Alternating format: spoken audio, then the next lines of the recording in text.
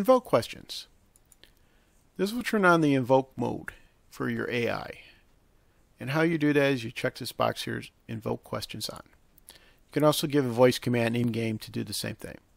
What happens is when the AI senses a certain function that happens in the game, depending on your frequency and your delay, it will ask you that question.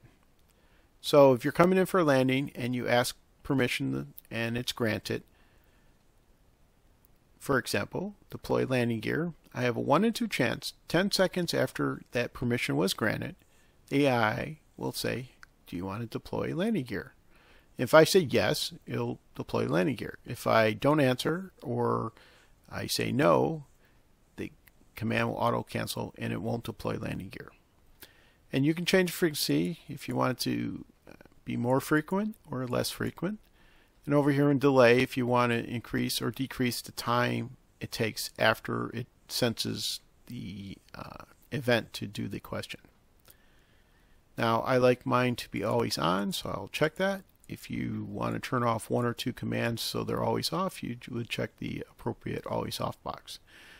If you answer any of these questions within a moment, depending on the time you have here, that's how long the AI will wait to actually do the command. So if it says deploy landing gear and you say in a moment, since I have 10 here, it will wait 10 seconds before it deploys landing gear.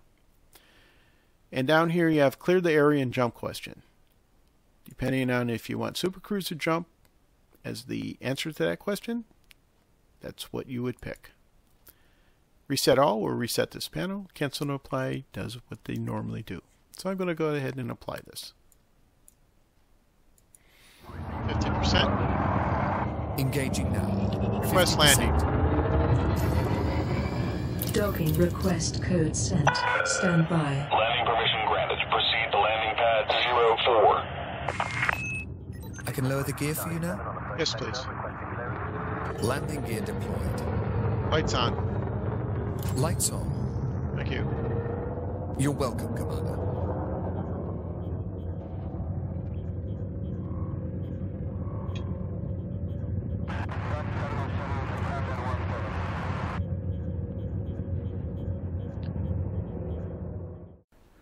So now you should have enough information on how to use the invoke mode. You can have the AI ask you questions about ship functions when appropriate. In the demo, you saw after I was granted docking permission, the AI asked if the gear should be lowered. If you want more in-depth information on other tweaks, I have made other videos covering them separately. Please check them out. If you found this video helpful, please give it a like. And if you want to see more videos like this, please subscribe and share this channel. Thanks for watching and see you in the virtual world.